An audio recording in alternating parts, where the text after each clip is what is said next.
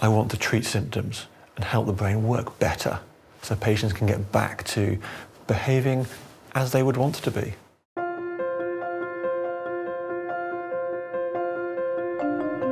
I'm partly a doctor in clinic with patients, but I'm also lucky enough to lead a big research group into dementia.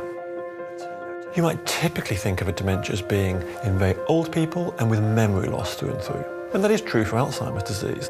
But frontotemporal dementia is different.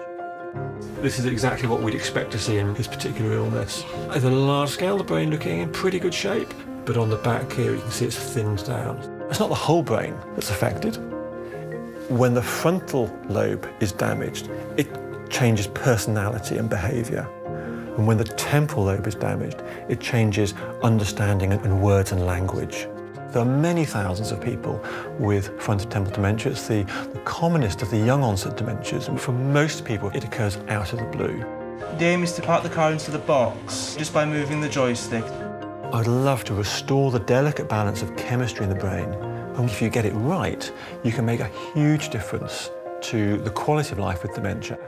And you parking the car went all right? It's frustrating to get you in the box. Yeah, trying a bit frustrated. I can see you trying to correct yourself and get it back in the box. Yeah, that was brilliant. We can see on the brain scan how the medication you're on is helping the brain cells connect up and the brain to talk to itself better. Without the medication, day by day it was getting worse and worse and worse. And now she's taking the medication, you know, she's got some kind of quality of life back. It's great that innovative firms like Rowe are turning their attention to Alzheimer's disease and frontotemporal dementia. And the support they're giving to Alzheimer's Research UK is really crucial for helping with their research. I think there's a cure in sight, but like getting to the moon, to get there is going to take a massive and sustained effort from a very big international team of researchers and investment. But it is in sight.